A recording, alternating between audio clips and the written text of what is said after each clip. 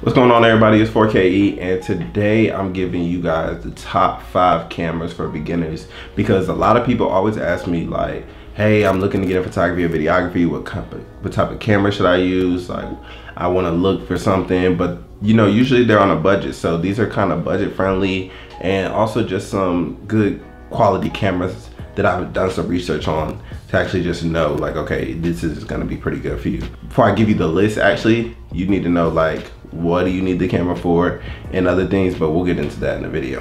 All right, so I wrote some notes down, and these are a few things that you need to think about before you actually invest into a camera. So the things I have written down is quality. You know, does it shoot 4K? Is it 720? I hope it's not 720, because honestly, we're in a new age. You shouldn't be shooting 720. But is it 4K? Is it just 1080? Like, you need to know these things about the camera. The frame rate, does it have 120 frames per second, which equals slow motion? Does it have 60 frames per second, which is also slow motion, but it's really not that, you know, good of slow motion. The first camera that I got, which is a Sony A5000, did not have 120 frames per second. It only had 60 frames per second, and it wasn't a struggle. But when we switched to the A6300 and we had the slow motion, it was just at 120 frames per second. It was just amazing. It was just like, oh no, this is real slow motion. So that's something you need to think about. The look of the camera, like, Sonys have a different look than Canons. Canons have a different look than Nikons. Nikons have a different looks from Lumix, and so forth and so forth. So you gotta understand like, what's the look that you wanna give off? What are you shooting? So are you shooting sports? Are you just doing photography? Are you looking to do videography? You know, you gotta figure out these things before you can actually figure out what type of camera you wanna get. How good is the battery life? Because this, believe it or not, is a very good question that I think you should know before you actually buy a camera, because we didn't look into that and we ended up with Sony, and Sony batteries are, don't kill me now, Sony batteries are actually pretty bad. They're pretty terrible. If you've used any of the early Sony Alpha lines, and you know that they're really not that good. Yeah, quite terrible. It's like we have like 7, honestly, because that's how many we need. But our Canon friends are over here with 2, and halfway through the shoot they're like, I'm still on 2 bars and I'm on 10% on my second battery. So that's just something that you need to know. And lastly, another important thing to know is, does it have a microphone output? Because believe it or not all cameras have a microphone output, and I think it's very essential because audio is really 80% of your video. All right, so the top 5 cameras that I can recommend to any beginners who want to get in photography or videography. For number 5, I'm gonna go with my camera, the Sony A6300. It's a great camera, honestly. 4K quality, 1080p at 120 frames per second, 4K 24 frames per second. So 24 is what we naturally see. That's gonna be for anybody who wants to get in vlogging or anything like that. You won't have any slow motion in 4K, but honestly, I don't think you really need it, because if you don't have a really good computer that can process that, then you're gonna take forever editing. So 4K at 24 frames per second, 1080p at 120 frames per second, which is slow motion. You do have a microphone input right here. Boom, it's amazing, I promise you. You get a better grip. I had an A5000 before, and it was honestly just like so small in my hand. This is really good for photos and videography. I really recommend Sony for videography. It does have a little pull-out screen like this. My A5000 actually had a flip-up screen, which is really cool, and I recommend this for anybody who really just is not really a vlogger, but you really want to get into videography. You can get a Sony A6300 for about $700 brand new, or you can look online and probably find one for about $550. It's pretty good, honestly, price wise. If you know, do a couple shoots, or you just save some money up, it won't be that hard to kind of get there, but you know, with some work, you know what I'm saying, you can figure out how to make it work. Especially if you college students do a refund check, don't blow that refund check on clothes. Get you a camera. This camera gonna make you more money, I promise. I promise. Coming in at number 4, we got the Canon M50, and the Canon M50 is a smooth little camera, honestly, in my opinion. It does have 4K quality at 24 frames per second. You do get the 1080p in slow motion, and you also, you know, brings the swivel screen, which is honestly the best bang for your buck if you're going to be a vlogger or anything like that. With the YouTube age that we're currently in, a lot of people do like to vlog, so I would recommend the swivel screen right here.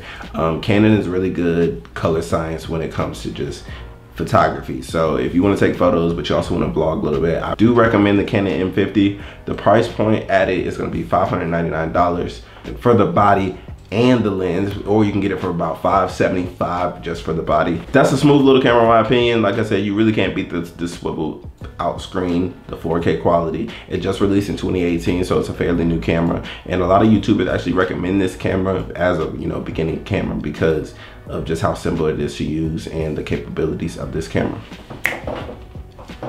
Coming in at number 3 is going to be the Sony a6400, and the difference between the a6400 and my 6300 is actually a lot. The 6400 has the flip up screen with it, just like I had on my first camera. So they brought it back for the 6400, which is really good for vlogging. But when it flips up, like right here, it gets in way of the microphone, so you're gonna have to find an attachment that puts the microphone on the side if you're gonna vlog. With the Canon M50, like I said, you really don't have the problem because the flip out screen comes on the side right here. I do like the 6400. It's smaller, and I can easily fit this in my pocket. I'm not gonna hold you. And even if you have, like, a lot of people wear fanny packs or like chest bags, I put my camera in my chest bag before and just gone about my day. So it's very convenient with Sony's, which is why I recommend Sony's a lot, because it's so much bang for your buck. The A6400 has 4K, it has your 1080p. It has a better quality because it's newer, it has better science behind it. All of the specs and little things like that you guys technically don't really understand right now, but that's okay. But all you need to know is that it's 4K, has 1080p for slow motion, has a flip up screen, and it's very, very travel friendly. Price point on the a6400 is gonna be about $899 for just the body and $1,000 for the body and the lens. So that's coming from Best Buy. You might be able to find that somewhere else for a cheaper price. So yeah, you do have to invest in yourself. So this is what we're trying to do. I'm trying to keep it under $1,500 reasonably. We had bought our first camera for a deal, $350 or something like that, in Best Buy, open box deal. And then our second camera came from a friend, RJ Visual, shout out to you. We got it off of him for $275, but it was just the body only. But yes, coming in at number 3 is the Sony a6400. Coming in at number 2, not 4, that's 2, boom, boom, you feel me? We got the Canon T7i. The Canon T7i is actually surprising camera. This camera is honestly, it's kind of fire. I'm not gonna hold you, because the first time I used it was in class, and I was like, oh, this about to make me switch to Canon. I was like, nah, I can't do that, because I'm Sony gang for life. I'm a Sony chef. That's how I live it. That's how I cook it up, you know what I'm saying? Nonetheless, this camera is great. It has a swivel touchscreen display that you can use, and the touchscreen is very, very useful. I can honestly say, because I don't have one. So when I use a camera with touchscreen, I love it because it's just like doo doo doo doo doo doo doo doo doo doo, and you just get to where you need to go. And it does not have 4K.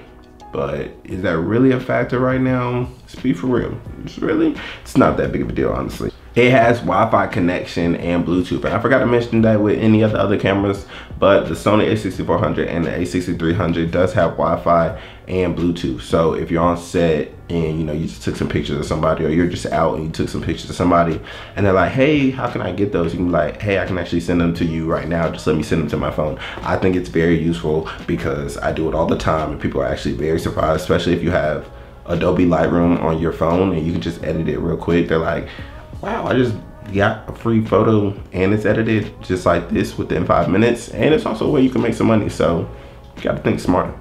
The price point for the T7i is a pretty smooth price. I will guarantee that. You can get it for $499 just the body, or you can get it for $550. Walmart does have a deal for like the creative kit where you can get it for $500. Just do some research and search it up. But this is a really good deal for people who want to start off beginning. Canon is really good in photography. Like I said, the colors are great. The autofocus is great. It's gonna be smooth. You get the touchscreen swivel screen. You get what I'm saying? You get the touchscreen swivel display, and I think that's very great for vlogging and certain things of that nature. So the Canon T7i is coming in at number 2. Coming in at number 1. No, I'm just kidding. Coming in at number 1 is going to be your handy dandy iPhone. Okay, I know not everybody has the new iPhone 11 Pro Plus like I do. I had to step up from the 7. I'm not gonna lie, I really did. Your iPhone honestly has really great quality. I will not lie about that, especially if it's the iPhone 11 Pro Max like I have. I'm gonna be honest. My phone camera might be better than my actual camera that I actually use. My phone shoots 4K in 60 frames per second. 4K slow-mo, like, why don't I just do shoots on my phone? Like, I just be out there, you know. But you get different things. It's actually stabilized cameras in these too, so that's another thing. But your iPhone is very great, especially if you just want to vlog. Like, a lot of people come to me and they're like, I want to do vlog stuff, or I just want to start. I'm like, use your phone. You pay for it for a reason. That has really great quality. All you have to do is make sure you edit it quite nice, or, you know, buy some apps. It's like a $10 app like Filmic Pro. That's what we use for our first YouTube video, and believe it or not, you can get very great quality off your phone. You just have to kind of color it right, and you just have to make sure you're shooting it right. I think you'll be great off. Like, just record yourself, get you a selfie stick, or even one of these. You can actually get yourself a Joby Gorilla Pod, something like this. And it comes with the iPhone clamp, but it also comes with one for your camera. So that's what I find very neat. You can just take this out, you know what I'm saying, point it to yourself, hey, what's up, blah, blah, blah. You know what I'm saying, vlog like this. This is smooth, like I said, great camera on here, so I would recommend using this, honestly. Or you can use it for your camera. Doesn't matter, bang for your buck, it's whatever. But that's not important. No, I'm just kidding. I know, what's important is that you can use your iPhone when you just need to. You know, we have a whole bunch of technology out there. You can get a microphone for your iPhone that you can just plug onto your phone, and now you have good audio and you got good camera quality.